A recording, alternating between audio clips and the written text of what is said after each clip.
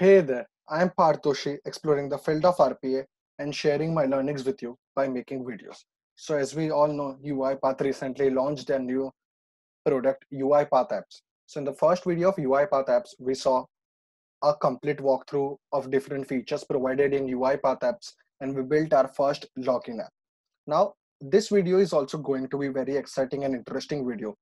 In this video, we are also going to build a registration app, a very simple registration app. But the main exciting thing about this video is going to be after we have built the app on our system and we have published it, we are going to see how we can run that same app through our mobile. So this is going to be very interesting, and just let's get started with it. So before that, if you want to understand the very basics of how you can create the app and other things, please do check out the first video in the same playlist. So right now we are going to create our first registration app. So this this is my registration form which I have already created. So this is, you can see I have created the app and I am on my first page. So for this I have used add new control and I have used the header which is over here. Now whenever you want to add some new element, you need to first click on the container and then you need to drag that element over here. So I'm going to click on add new control, which is going to be a label, and let me just change it. So we can change it in the general section. So it is going to be first name. After this, okay, so can we make it, let's see in the styling, what we can do, normal text, capital large text. Okay, I think this looks fine in general. Now again, we are going to click on container, add new control, and this time it is going to be a text box. So I want the user to enter his first name over here. Enter first name. Okay, and here let me create a variable. We are not going to use this, but let's just create and keep, so maybe we can if we required in further. Now this is done. Again, I'm going to click on container. I am going to click add new control. I want to add the label. This time we are going to name it as last name. And the styling, I think I had kept it as large text. Okay, yeah, this looks fine. Now going back to the container, add new control and dragging a text box in general. First, and let's enter this, enter last name, creating a variable last name. Okay, so let me drag this over here. Okay, so did I did for the first name? No. Okay, so this is going to be the first name. Okay, so we have first name, last name. After that we can have, I suppose we can have an email ID.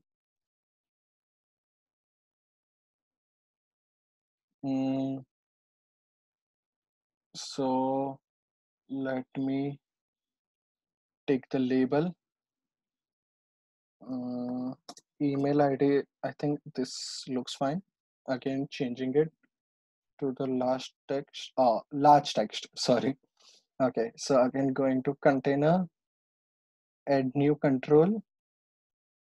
I think there's some difference between, no, I think it's fine. Okay, so we are going to have here, let me first give this enter email ID. Okay, what other entries we can take in the registration form? Email ID. Okay, so for this we can check. So for email ID, I think we can add one validation. Let's go to the create rule section. If it is going to be compare email ID. Okay, so let's see. What can we do? Can we have contents or something? Okay, no, I don't think that. I was trying something, but let's just leave it. I will delete the condition itself, not delete. Going back to the content. Okay. So first name, last name, email ID. We can have phone number as well. Let's add phone number. So label, it is going to be phone number. Event. Okay, not events required. Going back to the container, add new control and text box, general, enter phone number. So I think this is fine. This much is fine. We can create our next page. Let me add a variable, phone number. Okay. So I think this much is good to go. Now I just need to add one button. Click on container.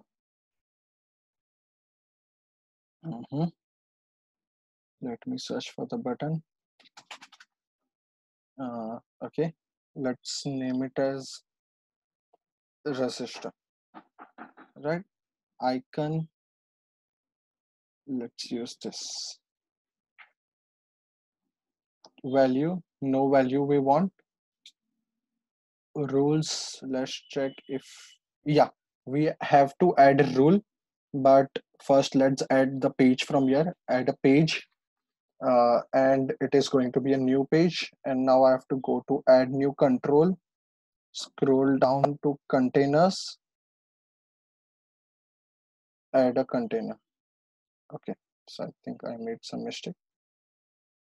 Let me delete this, add new control,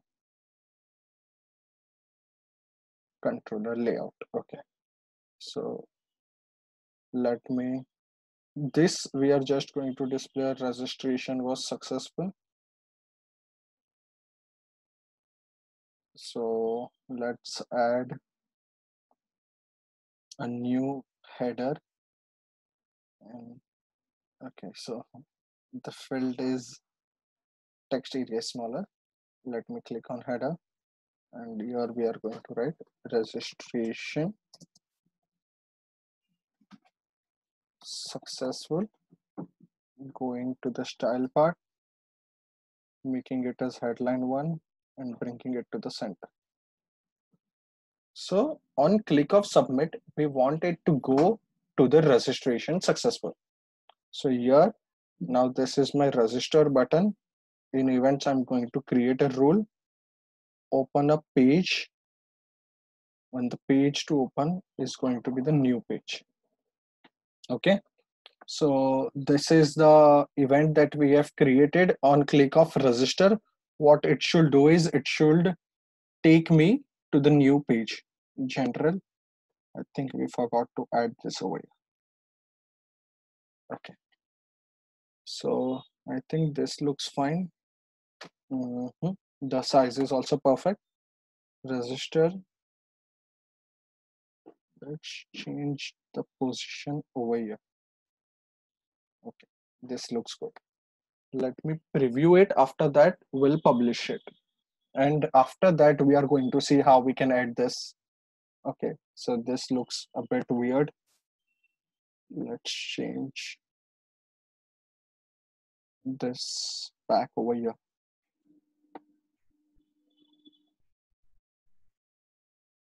And let me make it a bit short. No, this is more short. Okay, this is fine. Let's preview it. Okay, I think this looks good. No problem in that. Okay, so this registration form can be at this side, and let's preview now and see.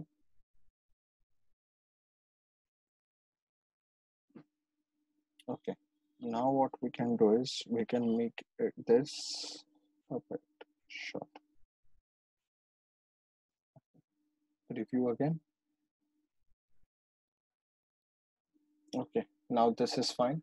Okay, so let me publish this, and now so we can see we have successfully built this particular. Okay, so one mistake we did here, we didn't change it to the last text. Okay, I will have to publish it again. No problem. So let's go to our apps and let's run once from our this system and then we'll go over there. So version 2, run. Let me enter my name. Okay, so I think we have made some mistake over here. Okay, so what it is doing is on click it is okay. Okay, let me edit it and let's see what are the error. Main page, events, there is no event. On click of submit, okay, create a rule, open page, dragging this, let me close this. Okay, so this should be fine because everything seems proper. Let me preview it and let's check over here.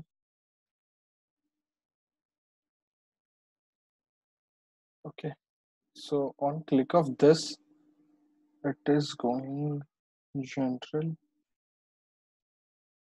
first name, default text, events.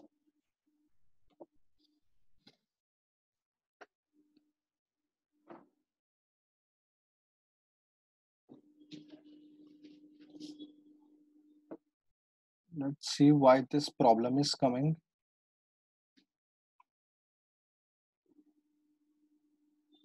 Create role,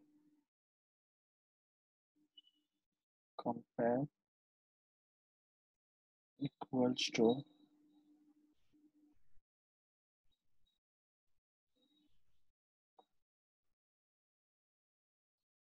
Okay. Okay, so the problem was with my UiPath app, so I had to uh, start my system for that. So no problem, but I created a similar form as you can see over here. There is no problem with UiPath apps. There was just problem with my system. So I created the new form itself, and now let's see the preview. After that, we'll publish it. So go to preview, and it has all the same features that we were building throughout the video. Path, shape, art, template, shape,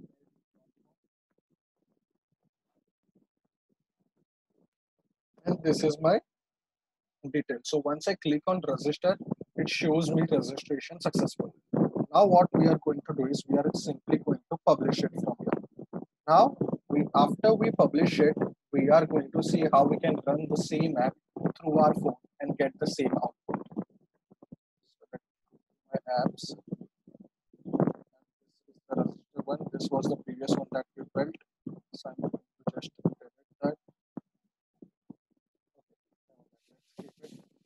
Now what I'm going to do is I'm going to show you all my phone screen.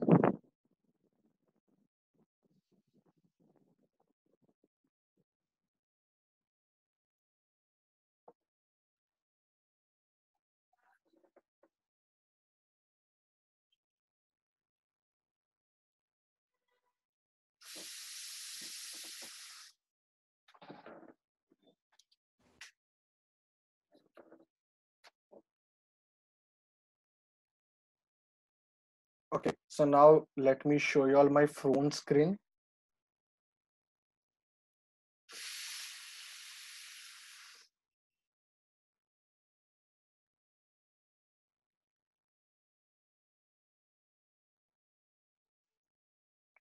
And now as you all can see, this is my phone screen, which I'm showing. So I'm going to open my browser and I'm going to browse to cloud.uipath.com. Now we are going to run the same app through our mobile.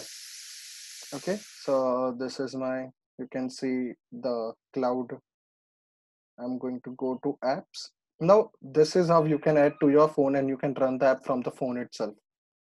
So let's just wait to open it. Now once it is there, you can see, we can see all the published apps over here. Now what I'm going to do is I'm going to click on register one. Okay, so it is showing me the app screen. Now what you need to do, if you want to run directly through your phone, you just need to click on this and click on add to home screen, and the register, let me name it as register app. So add automatically.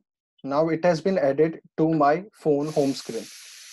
Now if I see over here, I have the app here itself. So now I am able to directly run the app through my phone. So see, the app is loading. I'm going to fill in the details. Toshi, email ID, and the phone number, and register. And you see, I was successfully able to run the app from my phone, and it was just within, you say, 2 minutes, we were able to successfully run our app.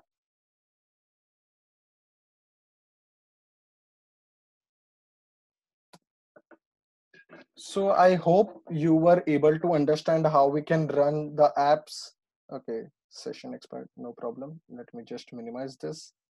Okay, so I hope you learned something very interesting and you also were successfully able to understand how we can run the apps through our phones. Now, this was how we can run using add to home screen option. Now, in the second video, what I will try to do is I will try to make a video on which you can create an APK for this particular UiPath app, and you can use it to maybe whatever application you want to use it, but we'll try to build an APK of the same UiPath apps. Thank you for watching the complete video. I hope you understood the complete concept of how you can run it through app, and sorry for the some problems while recording this video because I had to share my laptop screen and phone screen and show as well. But I tried to explain you in the easiest way how we can run the UiPath app through our phone. Thank you.